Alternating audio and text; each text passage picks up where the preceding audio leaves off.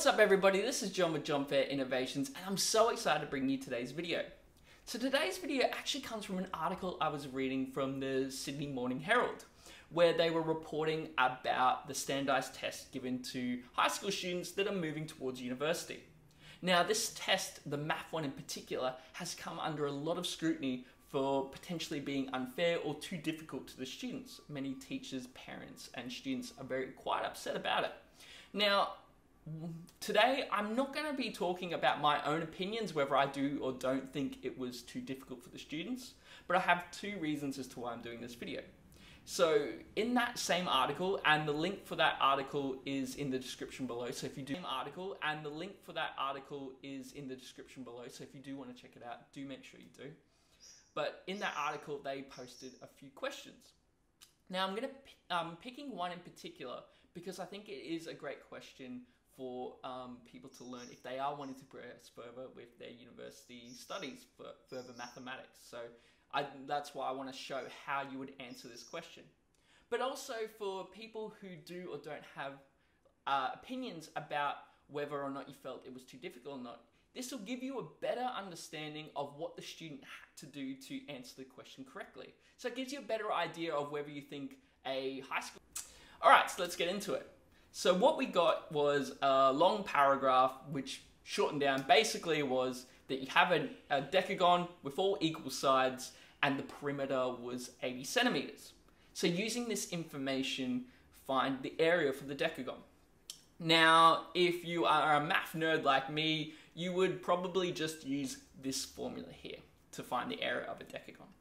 But of course, I mean, most people would not use that, and in fact, I would not expect any high school student or most university students to even know this formula exists.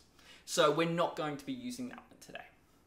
But what we are going to be using are geometrical and trigonometry identities, principles, techniques to be able to solve this problem.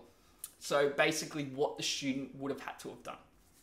Okay, so we can see that it's equal sides. Perimeter just means the length all the way around. So we know that each side altogether, if we add all 10 up together, it's going to equal 80. So then we can come to the conclusion that each section has to have 8 centimeters because 80 divided by 10 would give you 8 centimeters. So we can see that each section of our decagon around the outside is 8 centimeters. So now what we're going to have to do is sort of break it up a little bit. Because what we know about area is that you can add multiple smaller areas to a larger one and you will get the same answer. So for example, if you have a square, you could work out 2 triangles within it and add them together and that would give you the same answer as working out the square on its own. So we're going to actually use this principle of additional areas in order to solve this one. Now we're told that they're all even. So that's why we can say that each one around the side has to be 8 centimeters. And what we can actually do is create triangles. So if we create 2 lines and we join it into the middle section, which again was information given to the students in the question, that you can actually make a triangle like this. So we can actually make 10 of these, can't we? Because they're all even. So now let's look at the triangle individually, because then we can just, what we do is we'll work out the area of the triangle and then we'll multiply it by 10 because we're going to have 10 of these. So let's look at the triangle individually. So we can see there that the triangle has a base of 8 centimeters. Now our formula for finding the area of a triangle is half of a base times height. Well, we have our base, but we don't have the height. So we're going to have to use a little bit of geometry in order to solve it. So let's look back at our decagon with all our triangles in it. Now, what happens if I create a little circle in the middle?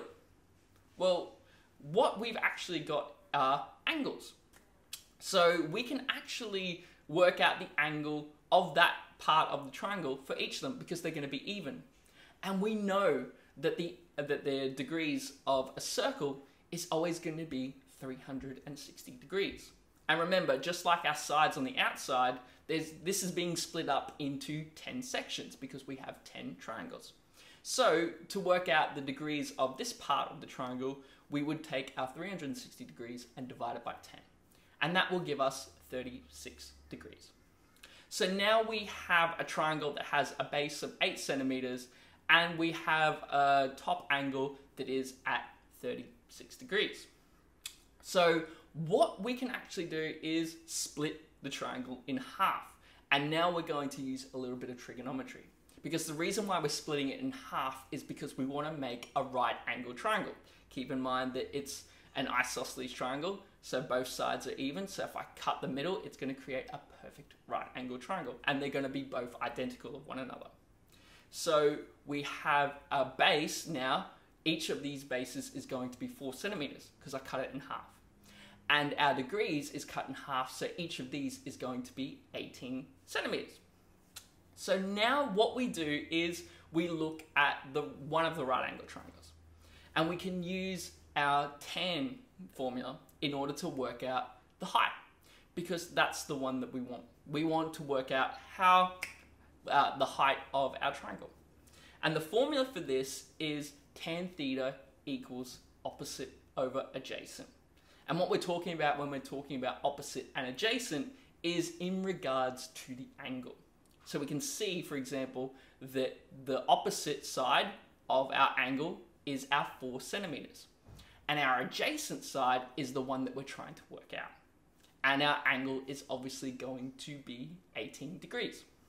Because remember, it was half of 36.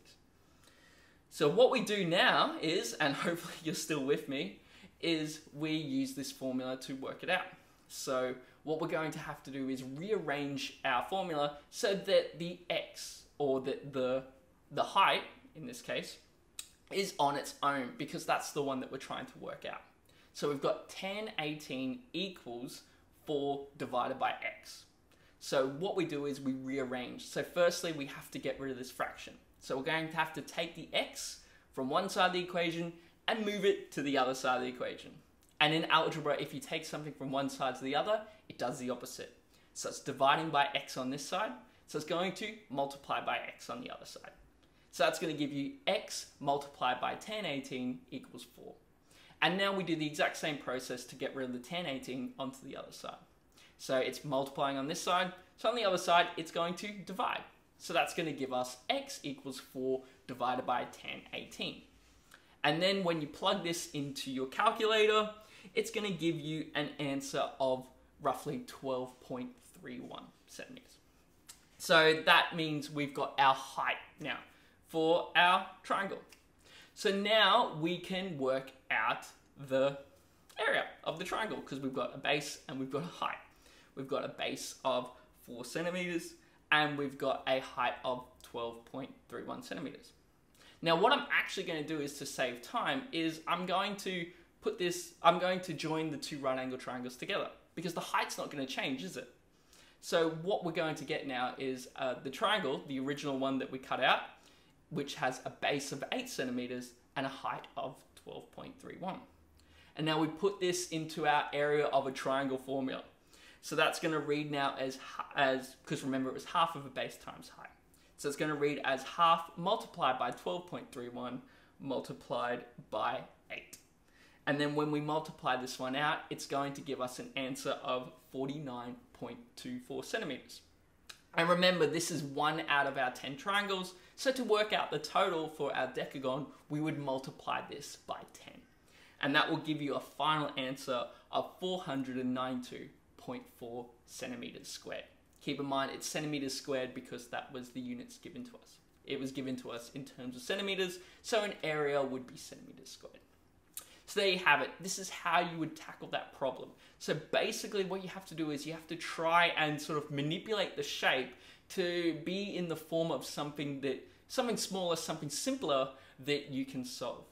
Well, hopefully you enjoyed that. As I said, do practice this. So if you want to maybe try this with maybe a different shape, maybe a hexagon, for example, a 6-sided shape, maybe a little bit smaller, maybe even like maybe a 8-sided shape, like an octagon. It's the same principle. You're basically trying to manipulate the shape in order for it to be what you need it to be so you can answer it easier. Well, that's it for me today. Hopefully you enjoyed that. Always stay safe, be kind to one another, and I'll see you next time.